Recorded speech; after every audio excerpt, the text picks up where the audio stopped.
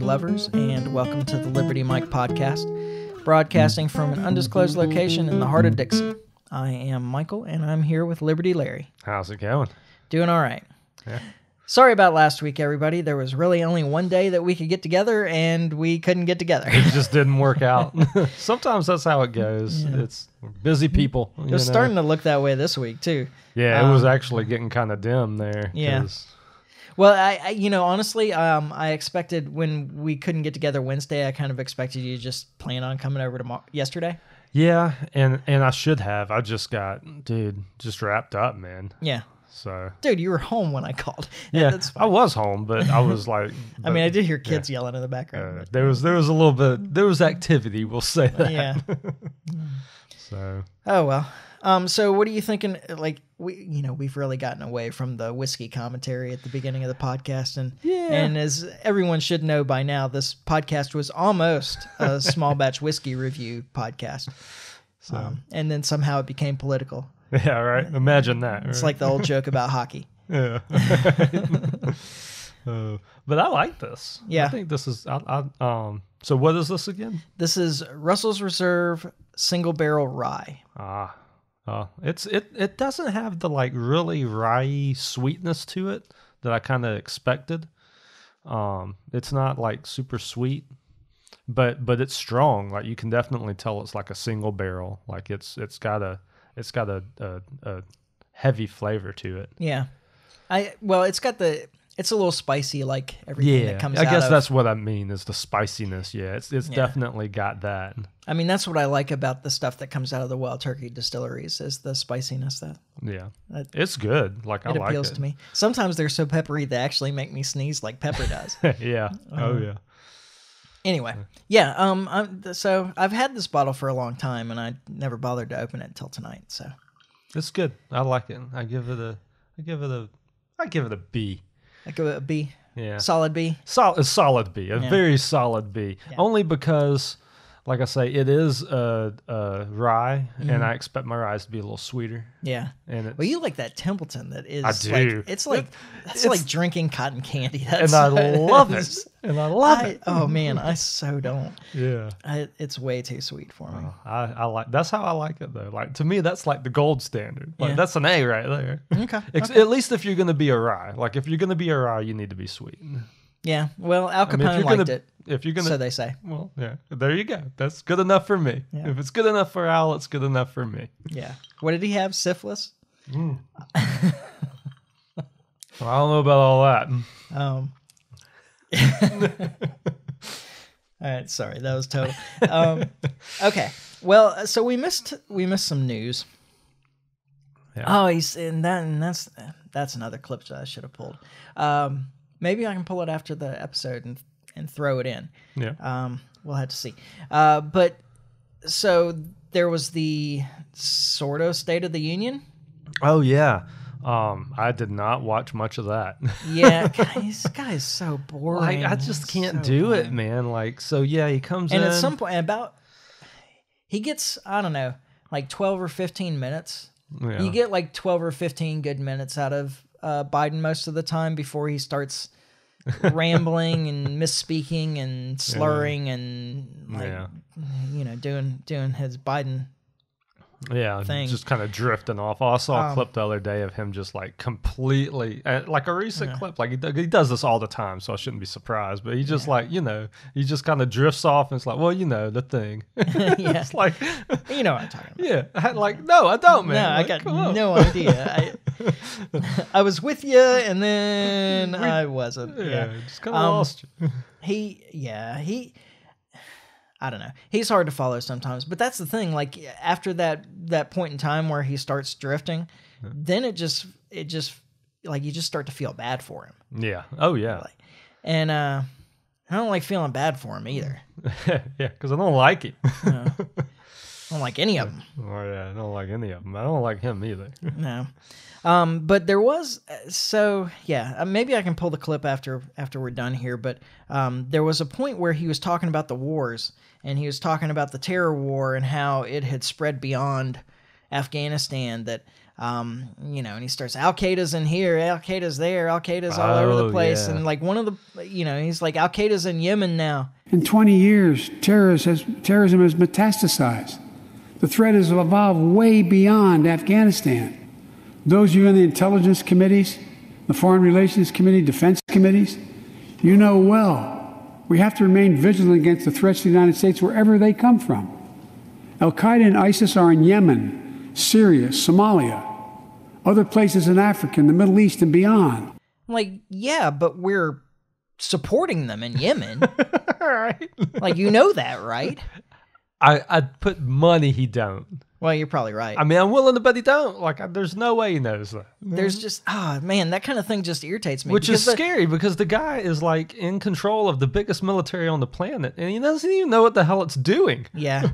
Well, and I think even if he does know, and somebody knows. Well, people know. I mean, there obviously people on his staff know, but I'm willing to bet he's not one of them. Yeah. Well, whoever wrote the speech probably knew.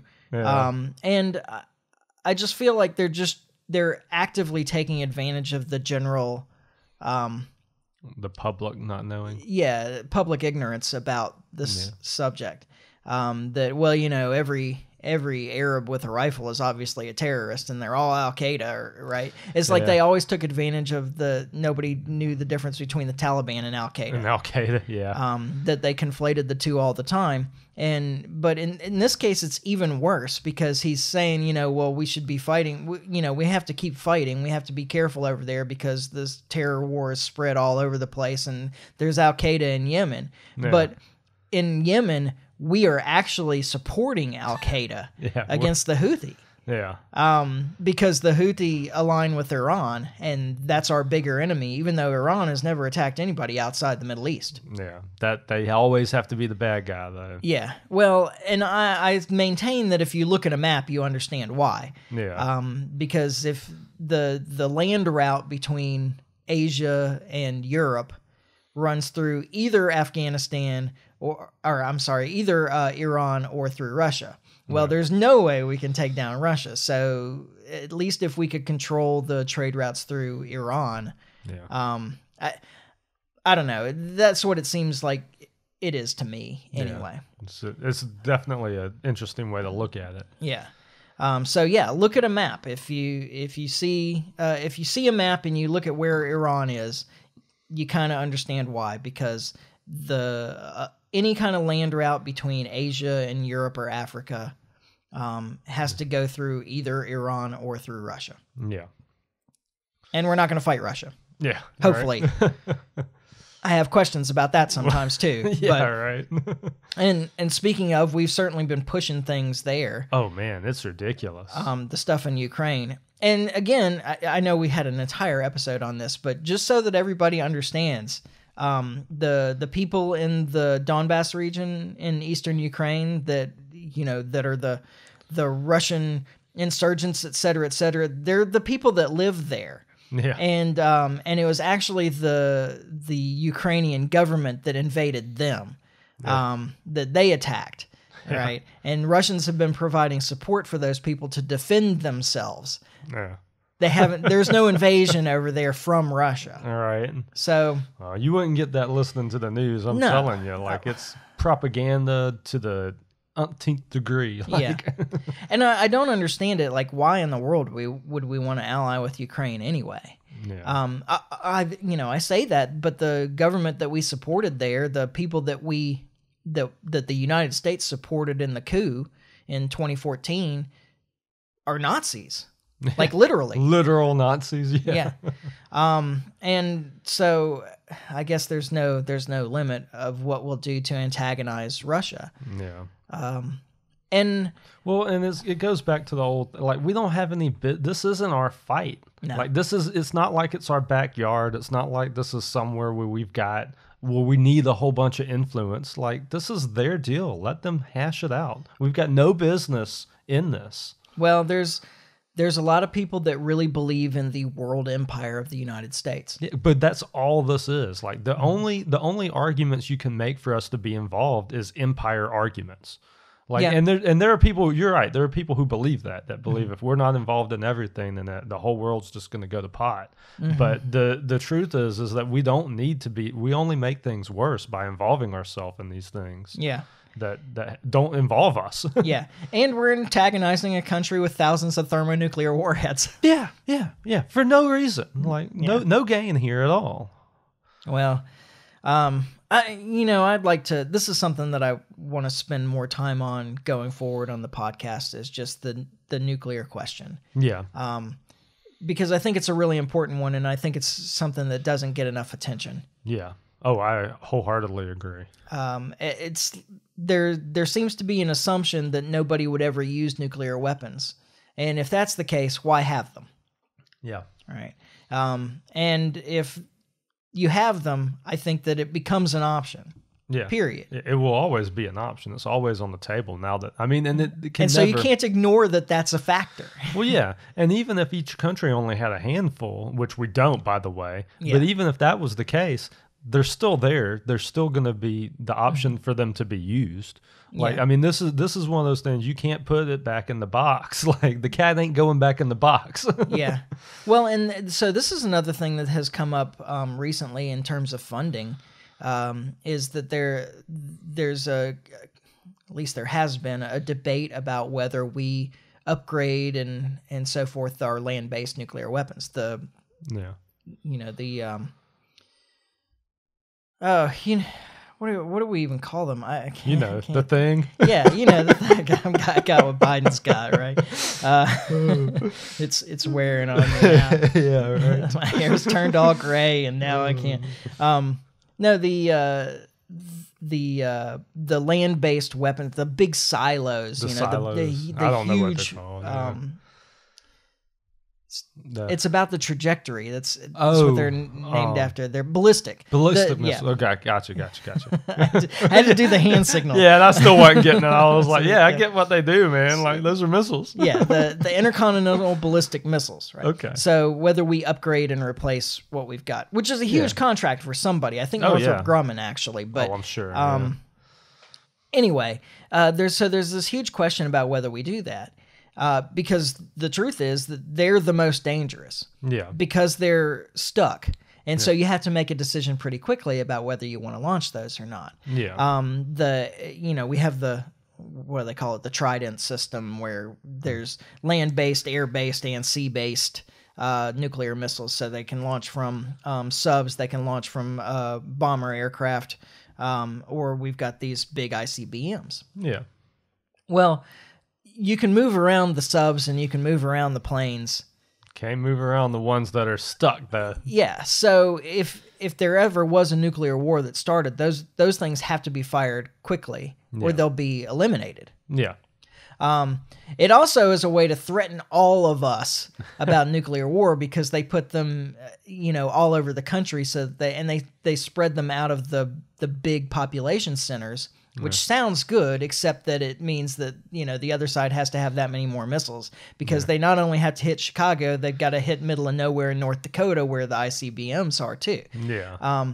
But the thing is that you have to make a decision very quickly about whether you launch those. Whereas the subs and the planes, you can move them, and so that they're a little bit more flexible in terms of ensuring that it really is. Yeah. Well, no. Or that it's a legit. Yeah, that it really is a nuclear attack that's happening. Yeah. All right.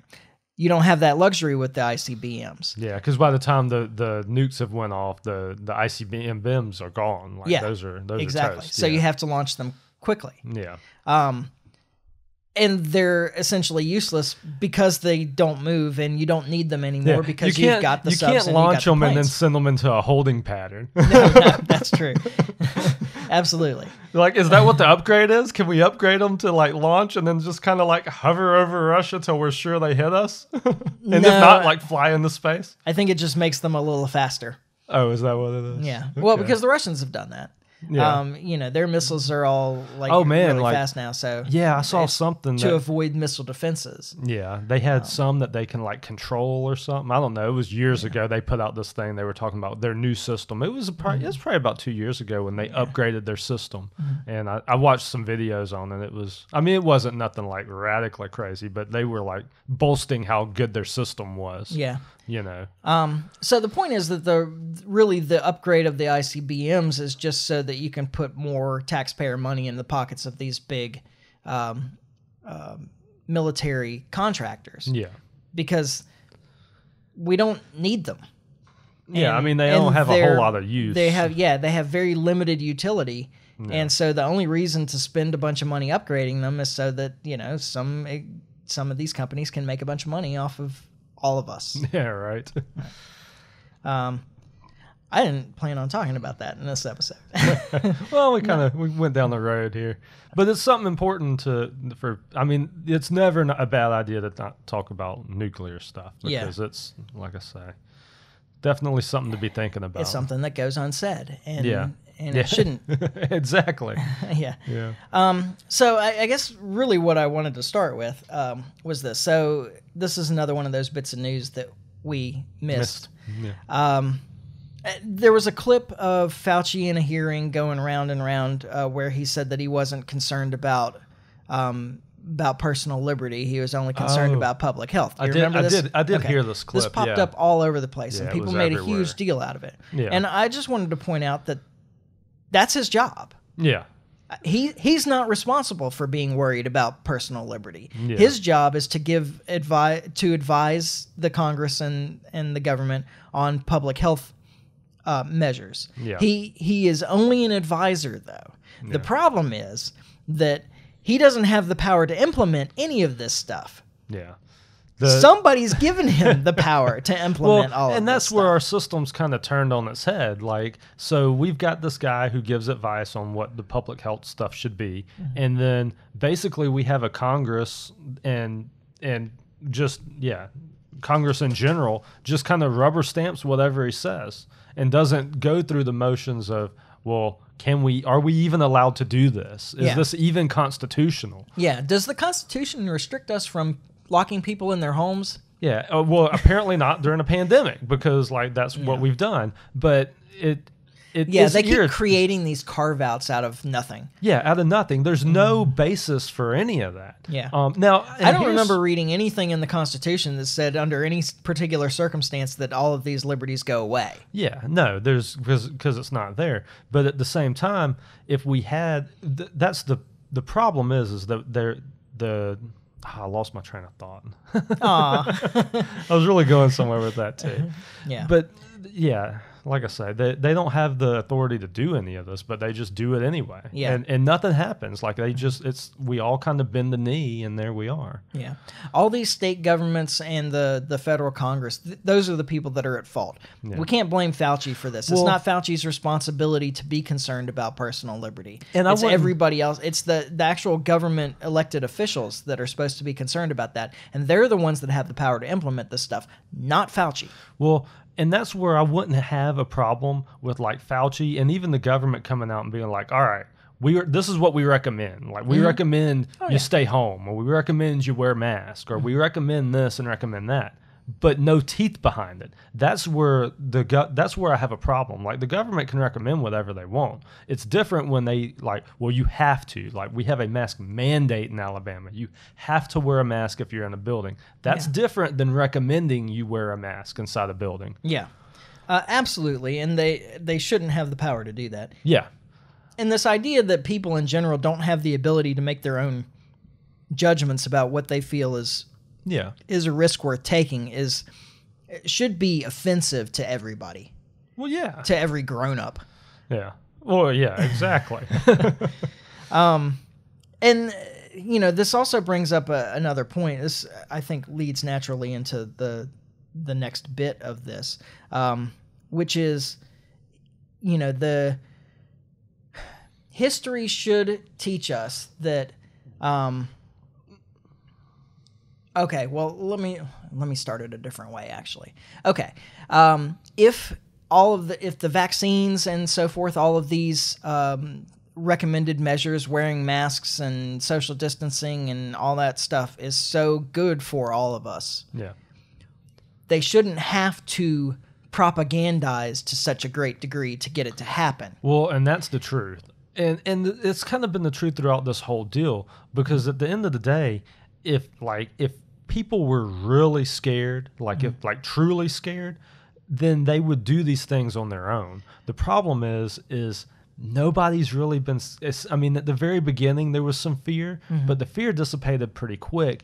And that's the reason the government only stepped for in. about half of the population, apparently. Yeah, but there is a huge portion of the population that is terrified of this. Well, there is. I mean, you're not wrong. You can talk about. Well, I told that story a while back about the ABC store girl that was just absolutely freaked out about the person that didn't have the mask all the way up over their nose and so forth. Sometimes that's the case, but sometimes it's a power trip too, and that's something else you run into is you see somebody without a mask, and instead of I better stay away from that person, they're not wearing a mask, and I'm worried about people not wearing masks. They go approach that person and get all up in their face about not wearing a mask. Yeah, and that's clearly they're not worried about catching this thing. They're worried about they're not following the rules. Yeah, you know there are plenty of rule followers out there. There's no doubt about that. Which is another disappointment of mine in Americans, honestly. But me too.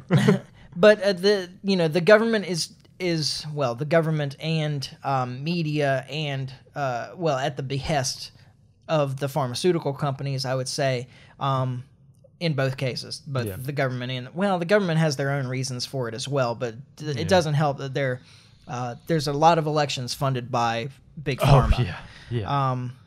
Not to mention everything, media. Well, the huge sponsors for almost all media is pharma. Is big pharma. Just watch the evening news, you'll see. There's a reason they're not talking about any negative effects from the vaccine or medicines. Yeah, well, that's what I'm saying. Yeah, you watch the news, over half the ads are pharma ads, and so you can't tell me that that the news is gonna report on anything negative for anybody that's paying their bills advertising wise. Yeah, they're just not gonna do it. Yeah, and so all these groups are trying to induce a panic to get a desired behavior out of people. And what I would say is, back to what I started with, is that history should suggest to you that if they are working this hard to make you feel like there's something to be afraid of, that you should know that there isn't. Yeah. Because when there actually is something to be afraid of, they don't talk about it. Yeah, that's the truth. It's the truth.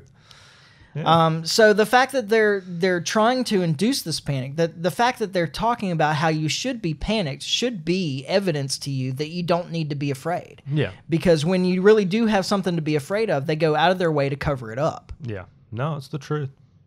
And along that line, with the pharma companies specifically.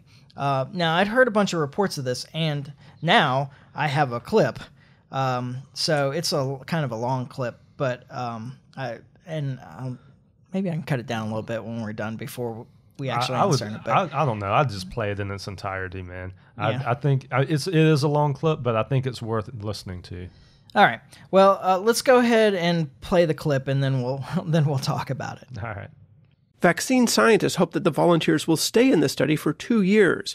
Participants provide periodic nose swabs and sometimes saliva samples to see if they've been infected. And they also give blood so scientists can better understand how the vaccine is providing protection. Mott was one of about 650 volunteers who took the experimental Moderna vaccine at a company called Johnson County Clinical Trials in Lenexa, Kansas. Dr. Carlos Fierro, who runs the study there, says every participant was called back after the Food and Drug Administration authorized the vaccine. During that visit, we discussed the options, which included staying in the study without receiving the vaccine. And amazingly, there were people couple of people who chose that. He suspects those individuals got spooked by rumors about the vaccine. But everybody else who had the placebo shot went ahead and got the actual vaccine. So now Fierro has essentially no comparison group left for the ongoing study. It's a loss from a scientific standpoint, but given the circumstances, I think it's the right thing to do. Okay. So there you are with an actual report. And like I said, I'd heard a bunch of reports of this, but this is the only, well, I've heard a couple of clips, but this is the best clip I've heard about them eliminating the control groups from these vaccine studies. Yeah. So, and the last thing the guy says is, well, this is a loss from a scientific standpoint. You damn right it is. Oh, right? My God. But under the circumstances, it's the right thing to do. Yeah. These are the same people that's preach and follow the science. Yeah. And he's admitting that that they're not following the science at all, that they're doing what they're not doing science. They're not doing the science. Yeah. And then you want to convince me to go get this thing. Yeah. So, screw you. a few things that I want to say about this. First is that point that you just made. These are the same groups of people that are going out there saying you got to follow the science, got to follow the science. Science is not a collection of facts. I know I've said this so many times on this podcast, but there's such a misunderstanding about what science is. Yeah. Science is not a collection of facts. Science is a process. Science is a verb. Science is a way of eliminating possibilities. Yeah. All right. So at the beginning of this, when they were saying follow the science, there was no science. And now there's an opportunity to actually get some science out of it. And they're ignoring the scientific method, which is what science really is. Yeah. It's the method. That is what science is. Oh, absolutely. And so they're ignoring and actually just throwing out the scientific method. Yeah. And so there's so many things wrong with this. Personally, I'm almost at a loss here because I think this is unconscionable. Yeah.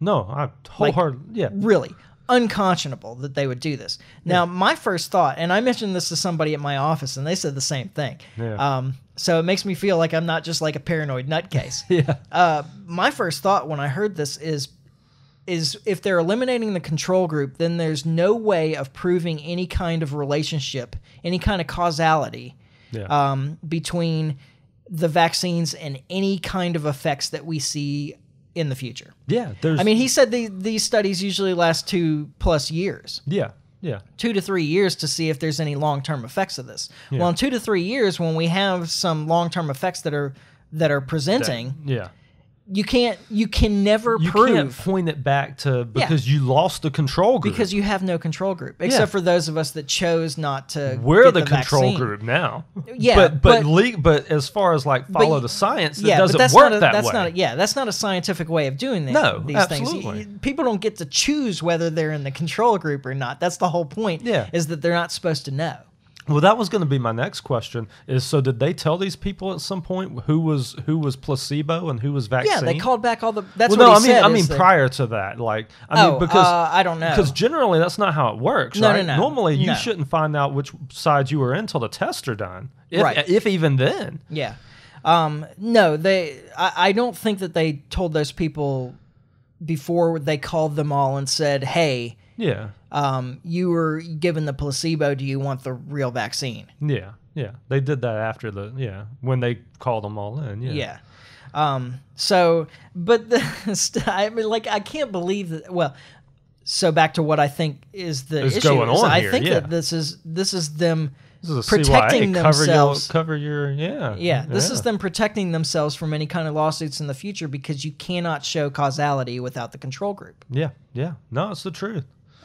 And for those of you that are like, oh, so this is another one of those big disconnects, by the way, with people that are like, oh, you got to go out and get the vaccine. Oh, the vaccines are safe, et cetera, et cetera, et cetera. Yeah. These are the same groups that just 2 years ago, everybody was going on and on about. The same groups that are now like, this is so safe, like you got to go do this. Yeah. These are the people that produce the opioids. Johnson & Johnson, we actually covered the court case on Johnson & Johnson on this podcast a long time ago. I think it was The Candyman's in Town or something was the title of the podcast. Yeah. So Johnson & Johnson is responsible. Of course, the big one is with the opioids is it's none of these groups, and I can't think of the name of the one that makes OxyContin now. I can't remember. We covered it in that podcast, though. I remember. Yeah, I could flip back through my notes, but it would make a bunch of noise. Yeah. Anyway, so let's take Johnson & Johnson, though, is a part of that. Yeah. Let's take Pfizer. Do you remember the Embeta and Avenza? Both of those were discontinued. Yeah. After they went through the FDA testing. Yeah. They were both discontinued. There was a huge lawsuit about marketing infractions against Pfizer for Bextra and Celebrex. Yeah. And one of the big pieces of that was that they withheld information about the cardiovascular risks of taking these drugs. Yeah. And let me remind everybody again that all the data on these vaccines that's out there right now was done by the companies that produce them. Yeah. Right. Don't tell me they don't have an incentive to keep quiet some of the side effects. Oh, absolutely they do. All right. And we're certainly now, it may be more dangerous to get the virus than the vaccine, but you also got to calculate in how likely you are to get the virus. Yeah, yeah. Right, Well, like that should be a part of the calculation of your risk assessment. It's not just mortality rate of virus versus mortality rate of vaccine, or not necessarily mortality, but you know what I mean. Yeah, yeah. It should be mortality rate of vaccine versus mortality rate of virus times likelihood of getting virus. Yeah, yeah. Yeah. Well, and that's like I've said from the beginning, and I truly do mean this. Like, you should make a decision for yourself whether or not to get it. Like, I personally am not, but depending on what your risk factors are, like, it might be smart for you to get this vaccine. I'm not trying to say that it's absolutely a bad idea to get the vaccine. Yeah. I'm just saying go in with all the knowledge ahead of time and make the best decision. But like, there's definitely some nefarious things here. Like, and it's not. And well, this is and one the of those media things that we're going to see in the future, I think, if it comes out. By the way, I hunted for information about Moderna. I know Moderna has been involved in some big settlements about some stuff that they messed up in the past too. Yeah, but it's hard to find. They've done a good job of burying it. Yeah, absolutely. Like, you start doing searches on Moderna and settlements and so forth, you get a whole page of information about how their great COVID vaccine. All right. And Moderna has, as far as I can tell, has more influence within the government than any of the rest of these. Yeah. Fauci is a big Moderna supporter, as an example. Yeah. He's worked with them in the past. He's, owns patents with them. He's I think that in the future, if this ever gets uncovered, and uncovering it's going to be a chore for somebody. Yeah. But hopefully some good investigative reporter is going to get on this, or a group of investigative reporters is going to get on this in the future. And we're going to find out that this whole event was a huge, huge corrupt scandal. Yeah. Oh, I think so. And again, and this is not to say that the virus doesn't exist. I know that the virus exists. And it's not I know that it's dangerous to a group of the population, like very dangerous to a group of the population. Oh, absolutely. And I know that the vaccines are effective to some degree. Yeah. Probably to a very high degree, actually, of actually preventing you from getting seriously ill, at least initially. Yeah. Going back to the animal testing on stuff, these kinds of vaccines that they've done in the past, when you get re-exposed to the wild virus, it's more severe. You just have to remember, this is an experimental vaccine. Like, there's no question about that. You can't, there's really no debate as far as that goes. This is something that they haven't done, and they absolutely haven't done on the scale.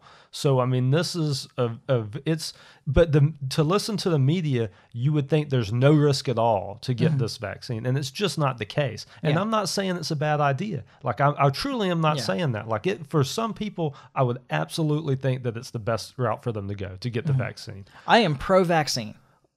I will make that clear. I am pro-vaccine, just not this one. Yeah, and not, like I say, and for some people, and absolutely not just this one that I'm not pro, but get your MMR and your all these vaccines that have been around for a long time. Yeah, I'm that are that tried have- and true. Yeah. Yeah. I'm all for. And I know that they can have bad effects too. Yeah. So Well, there's risk involved in anything. Like anything you do involves risk. And that's what I tell people when they because I get asked about this a lot is like you got to weigh your own risk with your own health and make a decision what's the best decision for you. But for me, it's not. Like I am not in any risk factors for this. I'm not worried about this thing. yeah. So I mean, I have a congenital heart condition that could be a complicating factor. yeah. Don't know.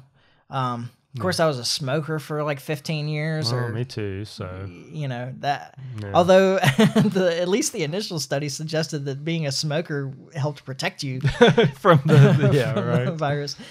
You know, as long as you never mind all the complications that come with smoking. Yeah, right. But anyway, this is another opportunity though for us to talk about the market and how the market tends to self-correct. Yeah. And how there isn't a free market at work No. here. So, you know, I've said over and over again that, well, you can feel, and even about some of these pharmaceutical products, that it is not, like when we were talking about opioids, Yeah. it is not in the interest of a company to put out a product that will kill its clients. Yeah. Yeah. It's not. Yeah. Same way as it's not in the interest of the virus to kill its host. Yeah. Yeah, exactly. But it does. Yeah, sometimes. Although over time, most viruses tend to become far less lethal Yeah. because of that. Yeah. Because the quicker it kills the host, the less time it has to spread to other hosts. So reproduce. Yeah.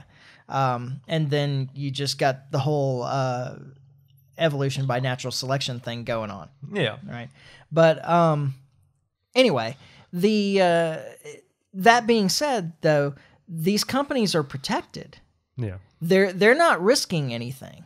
Like if there's a whole bunch of bad side effects from this that they're responsible for, they have indemnification from the government. They also, by the way, don't stand to lose nearly as much in research and development because the government funded a huge portion of that too. Absolutely. All right, all with your money. So this is the ironic thing about it is that if something terrible were to happen to you as a result of taking the vaccine, and I'm not saying it will, but there is a possibility because there are things like There are over things- 1,000 people have died after taking the vaccines at this point. I mean, that's not a lot, Yeah. but it means that But it there's a can possibility. happen. You're rolling there's them dice, yeah. a non-zero chance. Yeah. Right. Yeah. Then, like, you may be able to get something out of it. Yeah. But that company that produced that, like the manufacturer, the creator of that, They're has not no paying it. liability at all. They're not the ones paying it. It's Yeah. coming from the government. So you essentially paid yeah. Right. to have somebody develop were something to happen again. Yeah. You paid for it to have a company develop a poison for you that then you paid Yeah. to recover or to get damages paid out on. Yeah. Right? Like, so you paid for the whole thing. Yeah. Right. There is no market involved in this. It's not a free market that does this because the liability and the bad press, reducing market share and so forth. Those are things that limit any kind of nefarious, certainly, or even negligent kind of activities of a business when they're producing a product. Yeah. But those things aren't in play here. None of that exists in this situation. Yeah. So, and the deal with the Pfizer and all of these companies is just crazy what they do with our media. Like the fact that they can buy all these commercials and basically just funnel money into the media so that the media won't report on this stuff. Yeah. Like, and I was reading something. I guess most countries they can't do that. Like we're one of the few countries that allow these drug companies to advertise. And I'm not opposed to allowing them to advertise. I think again, restricting advertising is not a place of a government. Yeah, I'm not necessarily for that either. But it does make you kind of question, like, because basically they're just buying off the media. That's all any of this is. And just like you, like I'm not for like restricting business activity, I guess you would call it. Yeah. Because I'm not like that's not somewhere I'm not exactly okay with that. But there's definitely a problem here. Yeah. There was a podcaster that I used to listen to, Cara Santa Maria. Yeah. And she had a bit at Huffington Post. So this is, by the way, why I don't really listen to her. So I have limited podcast time to listen to. And during the Trump years, she's such a radical progressive that I could not listen to her. She had derangement. But she does a science podcast called oh, dang, now I can't remember the name of it. Well, anyway, you can look it up. Cara Santa Maria is the name of the person. The podcast was actually mostly pretty good. It's an interview podcast. Yeah, science stuff. Yeah. And it's, like I said, it's mostly pretty good, but she's like talks a little bit too much about politics, and she doesn't know what she's talking about most of the time. Yeah. So she's good with the science. She's good with the science. Yeah. Talk nerdy to me. That's it. Yeah, you've talked about that one a good bit. Yeah. Where was I going with that? But she said this thing one time. She said it about the advertisement for the various drugs. Yeah. She says, if I go into my doctor and tell them what to prescribe me, at what point is my doctor no longer my doctor and just my drug dealer? Yeah. Yeah. No, that's true. Yeah. I mean, that's the only legitimate reason for these drug companies to be advertising is just that, to convince you to go to your doctor and request these things. Yeah. And that, like I say, that's the legitimate reason for them to be doing this. But there's most of these drugs you're never going to do that with. So it's just a payoff for the media. I mean, it's just out in the open payoff. And I don't know what the answer is. I'm just saying but you got to accept what it is. Yeah. Well, I mean, I guess it's kind of the same thing as the military companies, Grumman and all of them with buying, exactly, with funding, paying for PBS and all of these public broadcasting. It's the same thing. I mean, they're buying off these groups. Yeah, Boeing is not advertising to me. Yeah, exactly. Yeah. So Northrop Grumman, General Dynamics, those companies are not advertising to me. Yeah, and if you don't believe it, listen to the beginning and the end of NPR every night. Like, I mean, because brought to you in part by Boeing, blah blah blah blah blah. It's like, okay, like what interest do these guys have other than to keep stuff quiet and keep stuff to control out of the news? Exactly. Yeah, that's the only reason they have. And this is probably as good a place as any to kind of wrap things up, unless you got more to say. No, I don't really. I was trying to think if I had anything there was a lot of stuff that went on last week. I hate that we missed. Yeah. So. Yeah. Oh well, it's old news now. Well, I hope everybody's watching Saturday Night Live tonight. Elon Musk is going to be on. Oh, how exciting! Dogecoin is going to the moon. We're going to the moon. Okay. Yeah. Well, there's that. I hope you bought your Dodge. I just want to make sure to remind people, I guess, of who they're dealing with these vaccines. Yeah. Moderna, Pfizer, Johnson & Johnson. This is big pharma. Oh, yeah. That you were complaining about just 2 years ago. Yeah. That you were talking about how evil these companies are. These are the same companies. It's the same companies. Go back and watch Constant Gardener. Oh, did you ever see that film? I don't think I did. Okay. It was by the same guy that did City of God, a Brazilian filmmaker. Yeah. I can't think. I'm so terrible with names, man. Particularly tonight. Yeah. It's. Yeah. Maybe if I drank the whole whiskey glass before we got started, it would have been a little easier. Who knows? Who knows? But anyway, Fernando Moraes. That's it. Fernando Moraes. He did a film called Constant Gardener that is about a lot of the corrupt practices of the pharma companies, big pharma companies. It's worth seeing. It's kind of a slow film, but it's really interesting. Yeah. It's probably not for everybody, but I enjoyed it, and I thought it had a really interesting point of how far these companies will go and how big the profits are for them. Well, this will sound horrible, but anytime I hear the names of these big pharma companies now, I just think of the Umbrella Corporation. God, what is that series called? I'm trying to remember. I can't spit it out for some reason. Resident Evil? Is it Resident Evil? Is it? I think it is. Yeah, because it was the one. Is that the name of the movies too? I think so, but I could be wrong. I don't Yeah. even know. But yeah, I think of the Umbrella Corporation. Yeah. Like, because I mean, and you watch those movies, that's like the most evil corporation there is. And I don't really see much of a difference between Pfizer and these groups. I think at the end of the day, they care about the company and profits and damn the rest. You know, I mean, if 1 million people have to die, then, you know, we'll cover it up somehow. You know, as long as they don't start turning into zombies, we'll be all right. Yeah. You heard it here. In a couple of years, if you've taken the mRNA vaccine, you're going to be a zombie. I'm just saying. I'm not So saying. we'll go ahead and get this podcast banned from YouTube too. Right. I'm not saying you're going to turn into a zombie. I'm just saying I'm watching out for you. God, can you say this stuff in jest and still keep your podcast up? I wonder. Yeah, I do wonder too. I guess we'll find out. Any context taken in at all. Yeah. No, probably not. But there's a danger of, we'll maybe just have to discuss this sometime in the future. Because I've got a good friend who is mostly libertarian. Yeah. Not entirely, but mostly libertarian. Certainly like a more conservative, small government type. Sympathetic to our cause. Yeah. Yeah. Who is really, really critical of the profit motive. Yeah.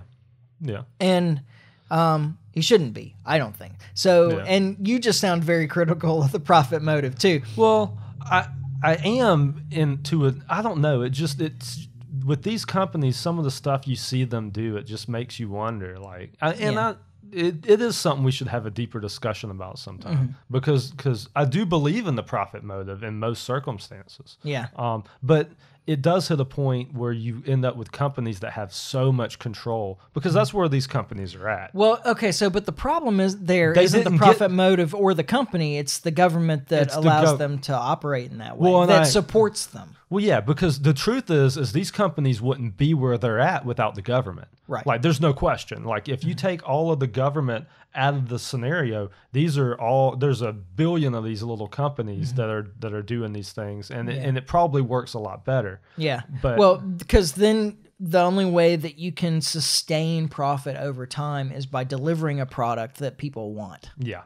No, and that's by enriching others, essentially. So you pretty well did just put it all together. I mean, that's the difference, is that these aren't just private companies doing what they want. They've got the government's got their back. Yeah, and maybe that's how they end up so evil. I mean, there is because the government's always going to be evil. Yeah, it can be nothing else. Yeah, right? it can be. The government can only be evil, so it would only make sense that the companies that it props up would be the same. Mm-hmm.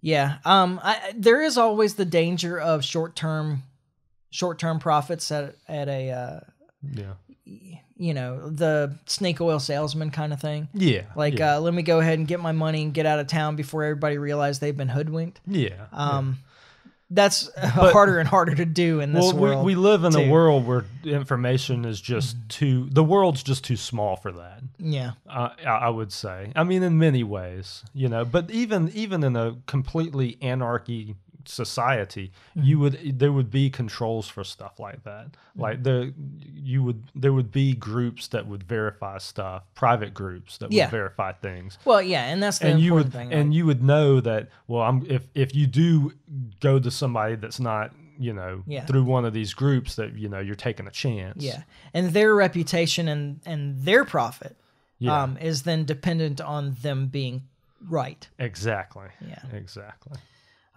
Okay. Well, that's a nice thought to end on, I suppose. Yeah. We figured it out. I'm excited. we worked it all out. Profit motive, good. Yes. Vaccines, iffy. Yeah. Question more, et cetera, et cetera. Yeah. All right. Well, we keep promising to be back in a week, and sometimes we're not. It may be less than a week this week. Maybe we'll get together a normal day this week too. Get back on track. Yeah. This will be our get back on track week. Hopefully. I make no promises, but hopefully. So yeah, the plan is to be back next week when we finally get this right.